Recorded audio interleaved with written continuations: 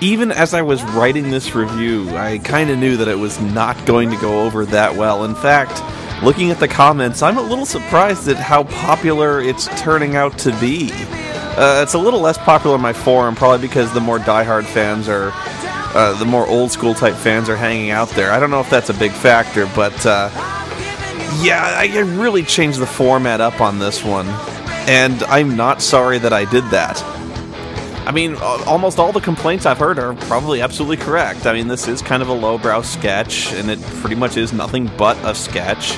It's nothing like my earlier reviews, and it does involve a lot of cameos with a lot of the other Channel Awesome guys. You're right, and I like changing the format around. I like having my own show where I can do whatever I want to do. I don't have to do the same type of show, you know, week in and week out. And trust me, I would rather have, you know, a lot of freedom than being handcuffed to one format, being that guy, being that critic who never changes his format, who, you know, basically every review he does is kind of the same thing. That's not a slam against other critics. They do what they do well. I just like being able to do different things. I can't believe people complain about variety. If I was doing the same type of review all the time, people would say, you never change, you know, you never bring anything new to the table. Hey, trust me, I mean, it's not like every review is going to be like this. There's going to be evolution in these reviews.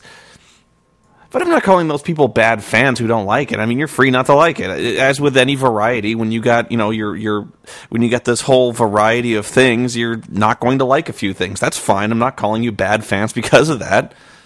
It just means that every once in a while there's going to be an idea. I mean, I take these reviews really on a case-by-case basis, and, you know, many of them are my traditional style of reviews, but in some cases, when you have a board game like this that has a really funny video, this sketch idea occurs to me, and sometimes it's going to work, and sometimes it doesn't. That's like with Madness of Roland. I had all these videos, I had nothing to do with them, and so I decided, like, oh, what could I do with them that would make this video really funny? And so, you know, I kind of did what I had to make a sketch out of that review, and it was just kind of a minor thing, but I mean, this is kind of a minor thing too.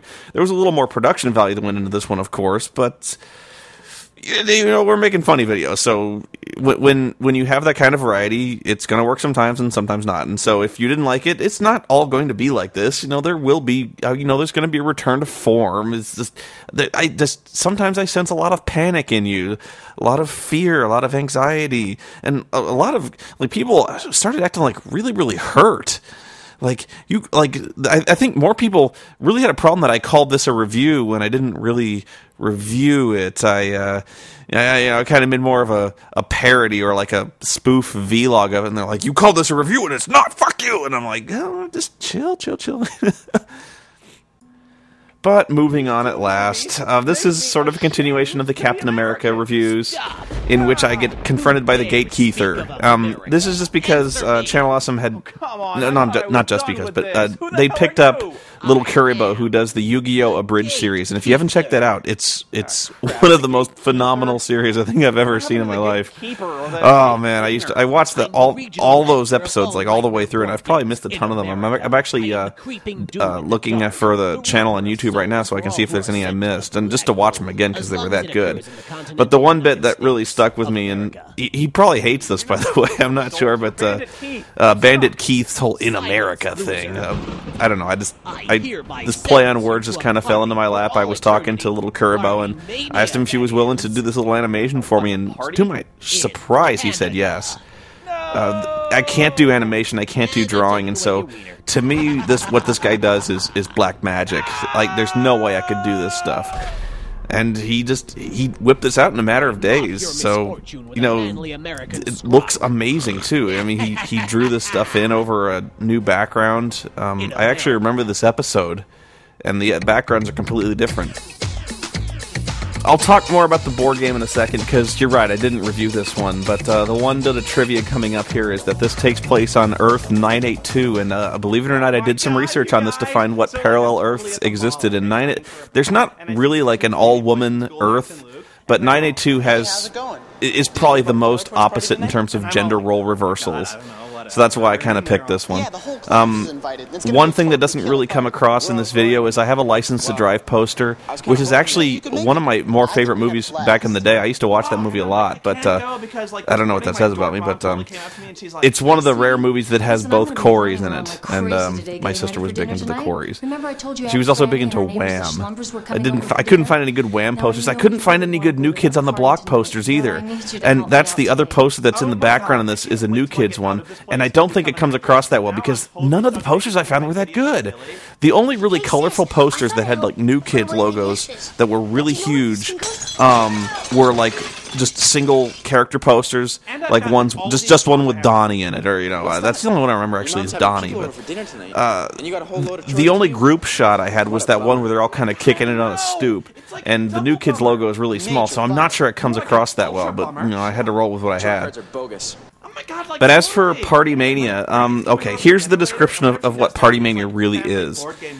It's essentially the teenage girl version of Nightmare in the 1980s, where instead of being sent to the black hole, you have to do homework and you have piano practice. So if you land on one of those spaces, you are stuck not playing while you have to do your piano practice. And instead of collecting keys, you're collecting get ready tokens. So instead of a key, you have to get a token that says you've done your hair. Things like that. The character on screen right now is really funny. He is a very Canadian dad, where I tried to get as many lines as possible where he sounds very Canadian, where he says like, "And what's so bad about staying home with the family, eh?" And like, it's just really funny stuff. That's why I say he's such a Canadian. But the big overriding joke in this review is that I really harp mercilessly on the 80s. But what's interesting is that Party Mania is really a 90s game. I think it was made in 1992 or maybe even a little later. But this looks so 80s that it's crazy. And there are so many jokes that I make that are probably 90s oriented jokes, like when Linkara appears as the 80s chick I'm playing Step by Step by the New Kids. And that was one joke that if I can go back, I tried to show my legs, which I have like really hairy Wookiee legs, but I'm not sure that carried that well on screen. You can actually see my surgical scar better than you can see the hair on my legs, but the joke there was you were supposed to see like this really nasty forest of hair on my legs. But anyway, I make so many 80s jokes, and this is really a 90s game, but it looks like it's an 80s game. And I guess that reminds me of a Mystery Science Theater episode called Zombie Nightmare, where they go to this nightclub where they're playing this very 80s music. There's a lot of neon lights and really harsh pastels and purples and things like that. And what was the joke? Crow says something like, "This is either America 10 years ago or Canada today," kind of implying that Canada culturally, or at least like in terms of musical tastes and fashion sense, is like 5 to 10 years behind the United States, which I still find a really hilarious concept. And that's no more true than it is here, where I think this is a very heavily Canadian production, because there's so many characters that have the aboot thing going on, and it's stereotypical, I know, but they all do say aboot here. It's so gross. Anyway, this game, it's almost literally just a graphic swap version of Nightmare, with different words. Instead of the black hole, it's homework. But you've got the same things. You get note cards where you have to do stupid things whenever your time comes up. Most of them involve like prancing around like a ballerina, and people have to guess that you're a ballerina. If they guess right, you both get to lose a chore card. And in that regard, this is actually a lot better game than Nightmare, because it's actually there's a little bit of interplay between the players. It's not just yelling in people's ears and getting punched in the face. There's not a lot of like cheap jump out of your seat scares. Now, I mean, it doesn't have any characters as iconic as the Gatekeeper, of course, but I actually find that if you were to play this at a party, it would probably go over a lot well than the kind of bullshit antics that go on in Nightmare, where people are routinely just yelling at you like, "Ah! Oh, look, it's little Kaylee." And yep, I do some research on this shit. Like I do my homework on this. That's Jewel State. That's little Kaylee right there. I couldn't believe it. Actually, the research I did said that Jewel State was in this game, but it didn't make it clear who she was supposed to be. I actually had to go through and look through all the female characters, and it was either her or the other best friend, Becca. And I was like, it doesn't look like Becca. It has to be Catherine. So I kind of guessed at one point. Benzai was very good. He offered to shave his beard. I was like, I could never shave off that that beautiful goatee and beard. You got to keep it on because you're a dirty, hairy French chick. And he was actually very cool that I was bashing the French, making Jerry Lewis jokes. He was cool with it. I'd imagine if I was French, I wouldn't be nearly as cool with this Yankee bastard making fun of my country, but he's cool with it. So, I mean, yeah, there's a review of Party Mania right there. It's basically the girly version of Nightmare, and if you really wanted me to take 30 seconds and say that, I guess I could have, but really would have broken up the flow of the little sketch I have going on here, so I didn't do that. And so I'm actually very proud of myself with the way I tied it in with the whole gatekeeper thing and the whole Dr. Insano second possible origin thing. You know, like every world has an origin for Dr. Insano, and this one happens to be one where it's a Schlumper brother who has an unrequited love for a future version of me that gets sent back through dimensions and has his own origin. Yeah, it doesn't make any sense. I don't know, is it just me, or do I see a lot of myself in the kind of the longish-haired, dark-haired Schlumper brother right there? I see so much of myself in so many of these characters. I don't know. I tried to show as much of the Schlumpers as I could because they're far and away the show stealers of this video, where they're always very creepy and they always have this jizz in their pants look whenever they talk about you. And they have all these little sciencey things they do.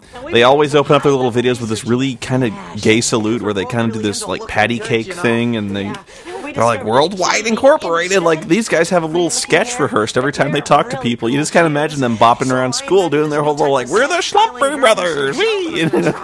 I invent this little world for myself. They kind of live in this little Beekman's World type laboratory too, which, you know, if I could make my room look like that, I totally would. Let's see, I'm trying to think of what other things I can tell you about my experience shooting this thing. Oh, somebody pointed out they can actually see a tear rolling down my cheek, saying I'm a really good actor because I feel my character's pain. No, it's really hot in that room because I'm wearing so much costuming, and I tend to run kind of hot anyway because it's kind of warm in my room, and beyond that I'm also under, like, you know, 2,000 to 3,000 watts of lights. So after a while, the lighting really starts to bear down on me. I start to sweat really bad. It's actually something I'm struggling with quite a bit, trying to keep myself cool as I do these reviews. Anytime I'm in front of a green screen, you can kind of see me really sweating balls. Yeah, keeping cool is actually a really big struggle for me right there, especially when I'm wearing a lot of wigs. Like the Turl thing, I almost keeled over doing the Turl costume because it was so hot. I was in like 2 layers of leather, 3 kinds of facial appliances, a wig. That was crazy. 3,000 watts of lights.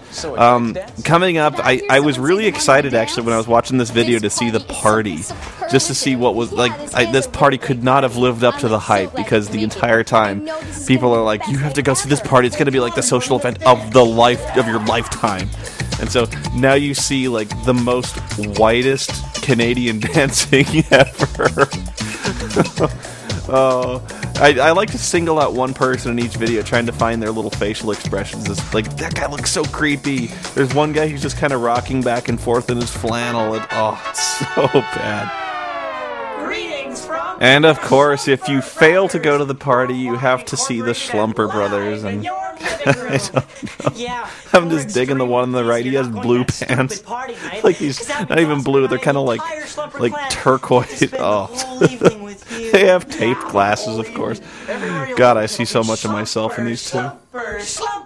And of course, they have matching suspenders, sweaters, and bow ties. I love these guys have a coordinated system.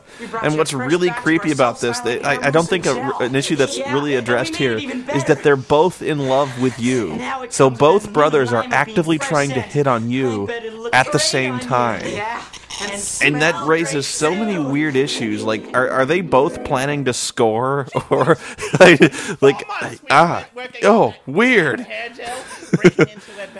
And, yeah, that's another issue that's not raised here, is whatever happened to the other Schlumper brother. And no doubt that will be addressed in another review. Actually, that's another question.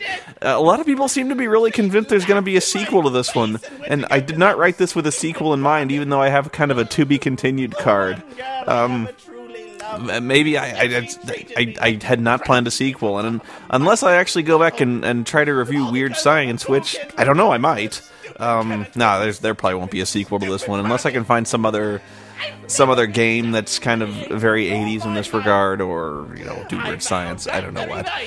I'm actually wondering if there was any kind of weird science game. It kind of seems like the type of franchise that would lend itself pretty well to a game. I'm not sure how, but I should look into that. Anyway, I mean, I understand the complaints that came down in this one, and I'm sorry. They're not all going to be this way, but, you know, most of my life, most of these reviews, you know, are kind of throwbacky type stuff. Most of the stuff I grew up with in the 80s or stuff I watched my sister grow up with or my brothers and, you know, things like that. So, you know, I grew up with weird science. I grew up with movies with the Corys in them, and, you know, I have a soft spot for them, and so, yeah, I did a sketch.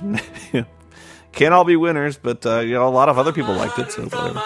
I'm trying to think what else I can say about the game. I did not actually play this game. I played the Nightmare game, so I couldn't actually tell you how much, you know, how well this game plays. Like I said, I think it actually would play a lot smoother and cleaner with a lot less bullshit, but this game, like, so many of these VCR games just kind of have like an eject seat at like 5 minutes before the end, and they just kind of give you everything you need. Like, they make it so hard to get ready tokens or keys, but the last 5 minutes they just kind of like, one person, you know, take your fucking keys and you win, you know.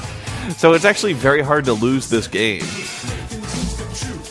Oh, I gotta tell you, the one joke of this one I'm very proud of, and it's probably not that good a joke because I have to explain it here, is because when Jewel State comes on screen, I make a Kaylee joke, where I'm like, good luck at the party, you midget bitch, you can't take this guy from me, which is a Firefly joke, where you can't take this guy from me, and it's a play on words, and it's a bad joke, and I'm sorry, but I'm very proud of it. It worked much better on paper, but it was good in my head.